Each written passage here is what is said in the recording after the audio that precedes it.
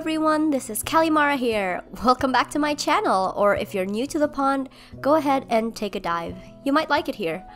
Today, I have a very special video because this is something I've only ever dreamed about doing, but we are going to be designing some enamel pins.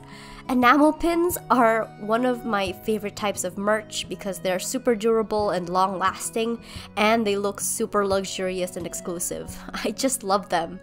And thanks to my collaboration with GSJJ, I'm finally able to make my own! GSJJ is an e-commerce website that produces promotional gifts merchandise like enamel pins, lapel pins, wristbands, embroidered patches, and more. They have been in the manufacturing business for 20 years with offices in the US and Canada. Their prices go as low as 30 cents a piece because they use factory direct prices, and they offer free shipping to the US, UK, Canada, and Australia with no minimum quantity. And if you're not an artist but still want cool custom merch, you can choose from their gallery of free art to design your own pins or have them design it for you for free. They have 11,000 5-star reviews, so I'm super excited to be able to work with them for this project. I'm planning on doing a giveaway for the final products, and who knows, maybe one day they'll be available for purchase to the public as well. Click on the link in my description if you're interested in learning more and maybe placing your own order. But now, let's get right into it! I will be creating 4 enamel pin designs of the characters from my original series Wildward, which you can find right here on my channel. This will be a completely new experience for me too, so let's walk through it together.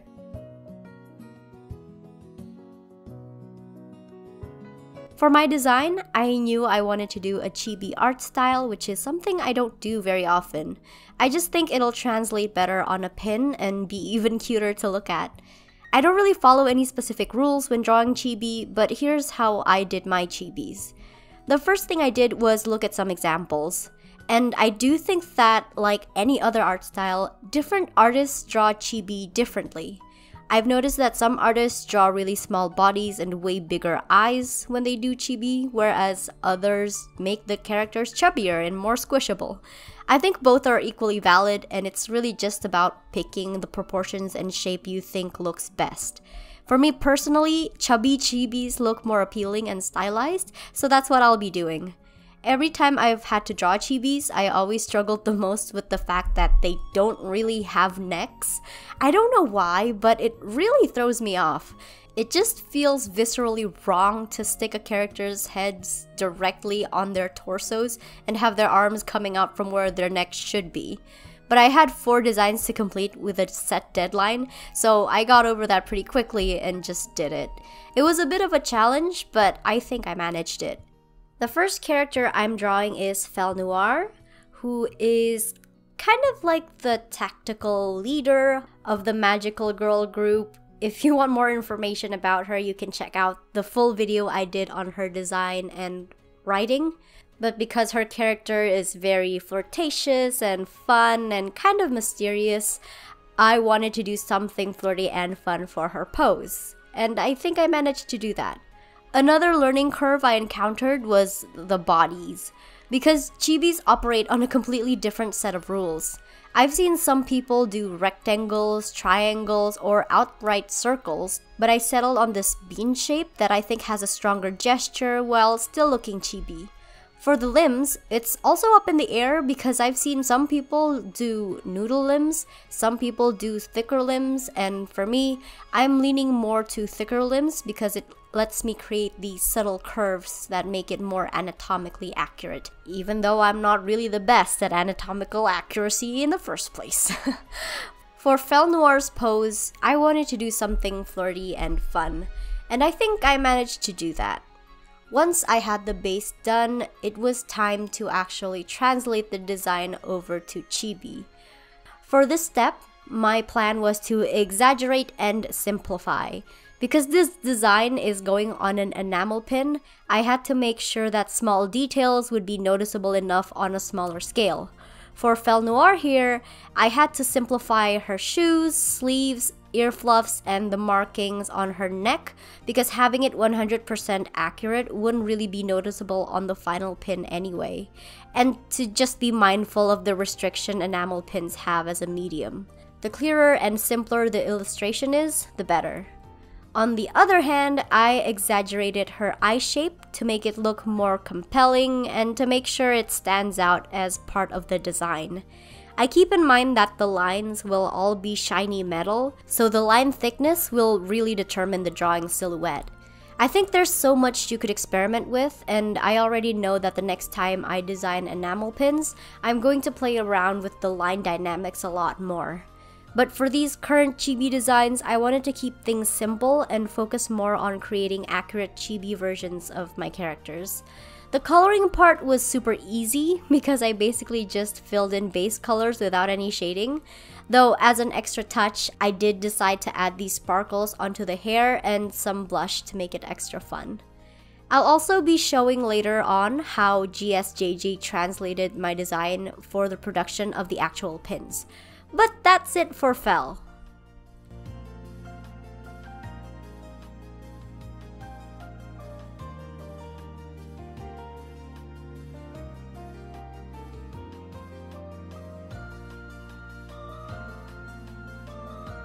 The next character I chibified was Nightingale. It's the same principle when it came to drawing the body. Big head, bean body, and chubby limbs. Because it's Nightingale, in case you guys don't know who she is kind of this diva character who really stands out among her other team members.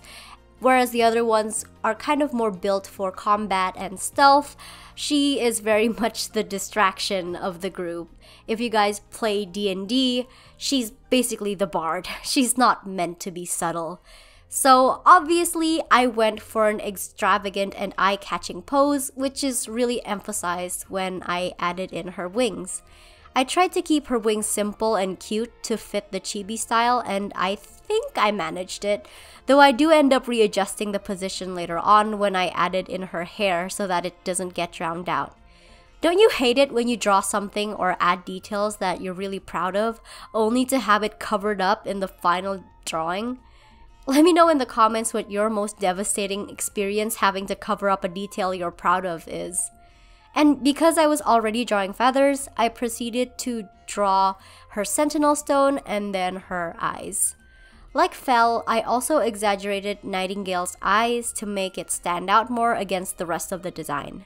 I actually really enjoyed this challenge because it allowed me to take the character's unique traits and dial it up to 11. I already intended for Nightingale to have big, expressive eyes, and I really got to showcase that here. She looks significantly happier than she usually does, which I think is a nice change of pace for her.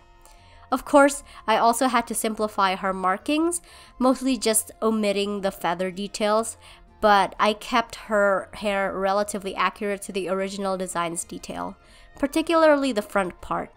The back part, I actually went back and forth a little bit, trying to decide whether to go for more detail or simplify it down. Her dress is already pretty simple, so that translated very well to chibi, and in the end, I decided to fully define the curls in her hair. Nightingale ended up having way more detail and lines than Felle, but I think this balances out since Nightingale's colors are much simpler than Felle as well. I ended up playing with the line dynamics a lot more with Nightingale, and I think it translates quite well onto the enamel pin. And speaking of colors, this was a bit of a challenge because Nightingale's design relies heavily on that holographic effect that you can only achieve through shading. But shading and enamel pins are two things that don't mix. So for this particular design, I used solid block shading to try and achieve a similar effect on the pin. I did this on her suit, eyes, gem, and fabric train. And like Felle, I also added sparkles in her hair. I think the final design turned out super adorable, but let me know what you think.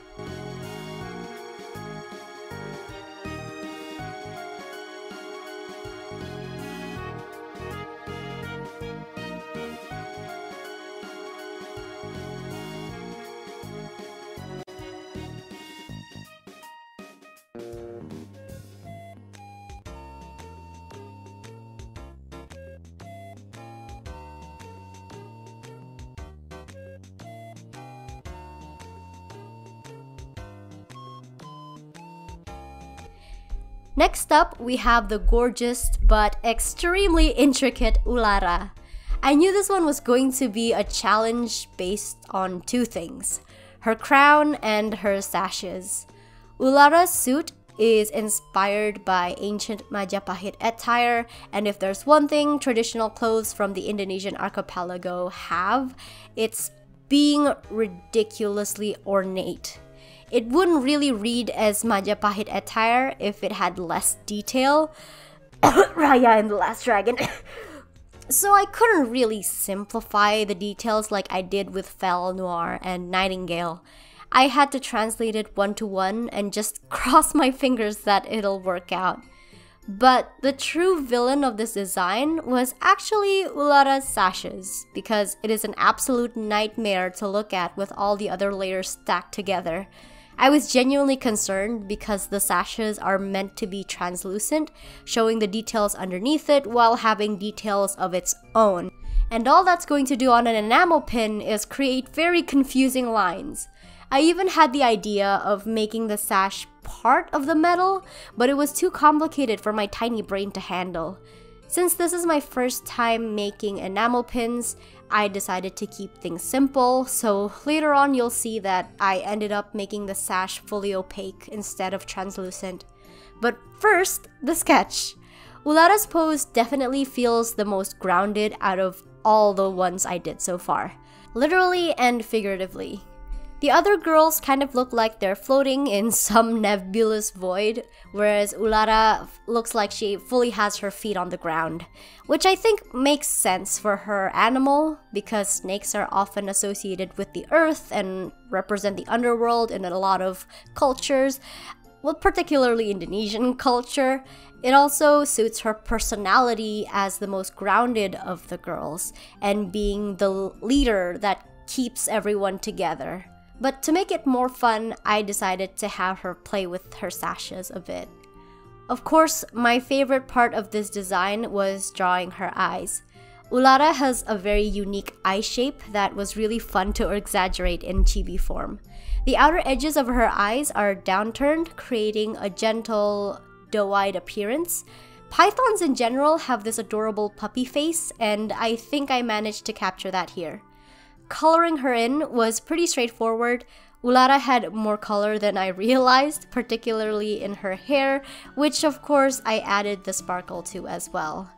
I realized that the more chibis I did, the faster I was completing them, and it really goes to show that practice and experience really help to improve your productivity. My problem is that shortly after not doing it for a while, I completely forget and go back to square one. Which kinda sucks, but I do think that's a sign for me to pick up my pen and draw more frequently. If you're an artist yourself watching this video, let me know in the comments below how often you draw in a week.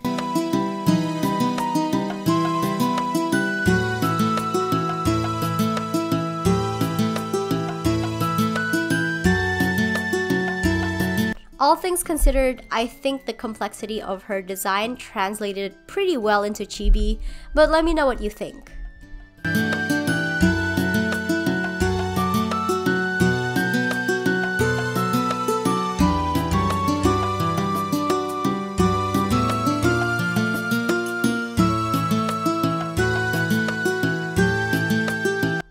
Finally, we have the fearsome and adorable Amura.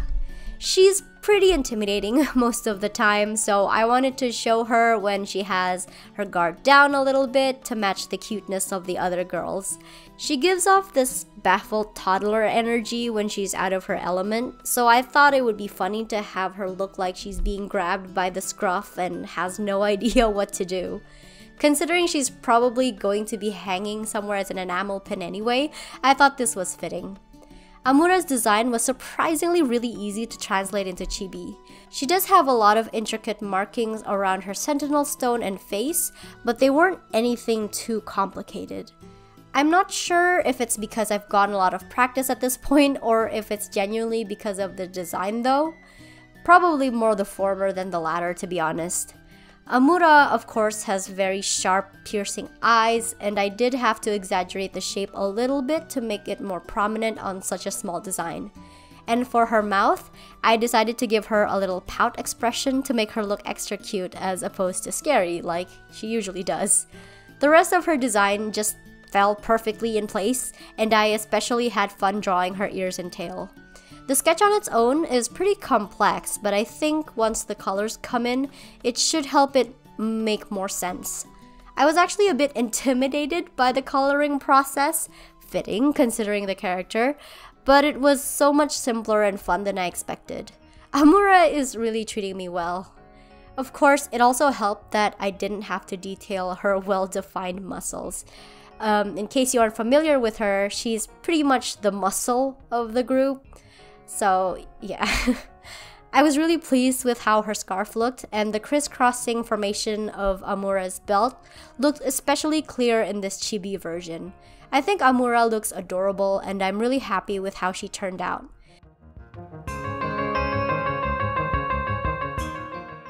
These are the final pin designs for my girls. I was really worried it would be too much to translate into enamel pins, but here's how GSJJ translated them for proofing. As you can see, they managed to capture every detail like really well. They really let me have full creative control, and I was really impressed with their cooperation. They also let me pick the materials I wanted for each of the pins as opposed to one material throughout, which I'm really grateful for, and it just added that extra layer of customization to it that I really appreciate. I kind of wrestled a bit with the different color metals I could have for the designs. The default color they gave me was black, so I played around with the colors a bit, trying to pick the ones that would contrast the color scheme of each pin while also conveying a bit more personality. Obviously, my first choices was to go for a more copper color for Amura, a gold color for Ulara, black for Felle, and silver for Nightingale to match the overall color palette that they have. But then I realized that it looked a bit samey and a bit overwhelming, so I decided to switch things up. Plus, I think it really helped the lines stand out a lot more against the dominant colors in each design. So for Felle Noire, I ended up going with silver to contrast the primarily black color scheme that she has, and alternatively, I chose black to help Nightingale's design stand out a lot more against the dominantly white color scheme that she has. For Ulara, the gold was a bit too overwhelming, so I decided to go with a copper rose gold color, which I think ended up working really well in my favor because she is meant to have a bit more pink in her design in the first place. And for Amura, she looked absolutely stunning in the gold, so that was what I went with right away. And it's also kind of funny because I ended up giving the girls each other's colors, kind of, and I just thought that was really cute. And now, the moment you've been waiting for, the pins themselves. I'm so pleased with these. I think they look absolutely stunning, and considering it's my first time making enamel pins, they turned out so well. As I said in the beginning of the video, I'm planning on doing a giveaway of these babies, so keep an eye out for announcements on my Twitter and Instagram if you're interested in getting a full set of these girls, because I definitely want to share them with you guys. I think I'm going to probably give most of these to my patrons on Patreon. In case you're not a pond dweller yet, that is probably a good incentive to join my Patreon. But otherwise, the remainders I am going to be giving away randomly on a public giveaway. So keep your eyes peeled for that.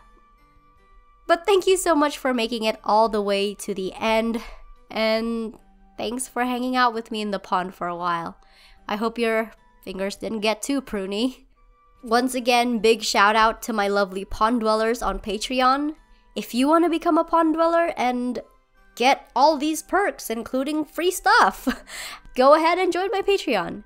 If you want to see more from me, then please follow me on all my social media. If you want to submit fan art or chat with me, join my Discord server. And if you want more of my stories, check out my Wild Word series here on YouTube because that will make me really happy. All the links are in my description, and I will see you all in the next video. Goodbye!